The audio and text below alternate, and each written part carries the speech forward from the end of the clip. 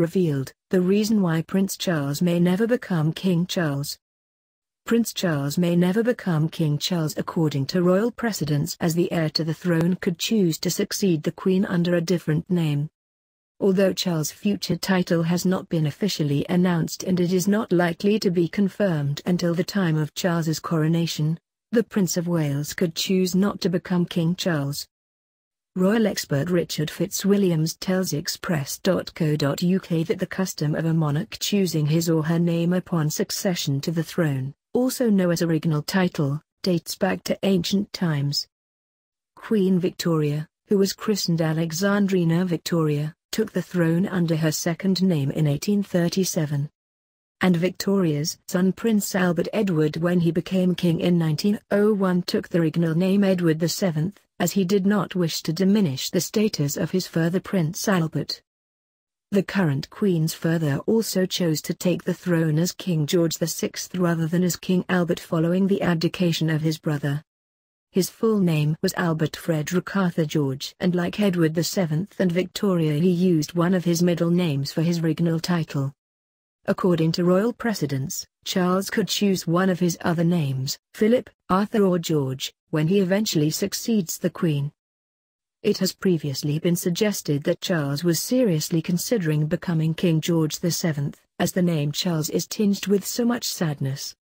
King Charles I is the only British monarch to have executed following two English civil wars which sparked the brief republic called the Commonwealth of England under Oliver Cromwell from 1649 to 1660. His son Charles II reinstated the throne but had a bit of reputation as philanderer because he had a string of mistresses, including the orange seller Nell Gwyn. It is said that Charles II acknowledged at least 12 illegitimate children by various mistresses. And noticeably there has been no King Charles since the 1600s despite a string of Georges, Edwards, and Williams. However, royal commentator Mr. Fitzwilliams believes Charles may choose to reinvent the name King Charles with his own legacy. Mr. Fitzwilliams told express.co.uk the custom of the monarch choosing his name dates back to ancient times. Charles might, as Charles Philip Arthur George, choose George VII. It would be both a tribute to his grandfather and also to George III, whom he admires. I don't know which he would choose, but I would expect him to become King Charles III. It is true Charles I was executed, but Charles II was welcomed back after Cromwell's death, and libidinous monarch was popular and a wonderful contrast to Cromwell's puritanical Commonwealth, the only time in over 1,000 years of monarchy we've had a republic and, hopefully, the last. In 2005, two friends of the Charles claimed the Prince of Wales had been seriously considering using his fourth name George when he becomes king, but this was quickly dismissed for Clarence House at the time. One said, "There have been many conversations with the Prince about this. It is an assumption among us all that it will happen." The name Charles is tinged with so much sadness. Another source added, "The royal family will decide at the time, but he has talked about George." However, another friend quickly dismissed the claims, adding, "Anyone who knows the Prince of Wales knows he does not sit around talking to his chums, discussing what he wants to be called." A Clarence House spokesman said that there had been long-term thinking about the coronation, but the possibility of changing the prospective regnal title had not been discussed officially. He said, "One of the questions that we have asked is what he will be known as. The decision will be taken at the time." Speculation has also been mounting over whether the Duchess of Cornwall will become queen when her husband ascends to the throne.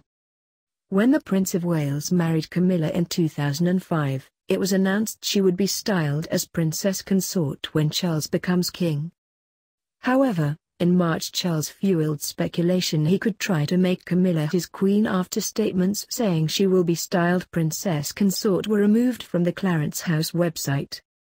The heir to the throne's office has deleted all reference to a statement made before the couple got married in 2005 when Charles indicated that when he became king his second wife would not use the normal title of Queen Consort out of deference to the memory of Princess Diana.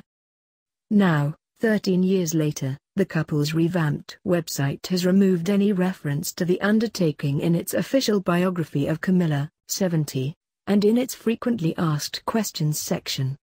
Buckingham Palace's website also appears to have removed the reference in its profile of Prince Charles' wife.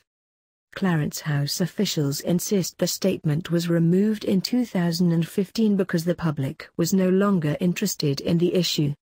One aide said, "This question was taken off the FAQs a few years ago as it was a relevant question when their Royal Highnesses got married, but isn't frequently asked by the public anymore, only by the media."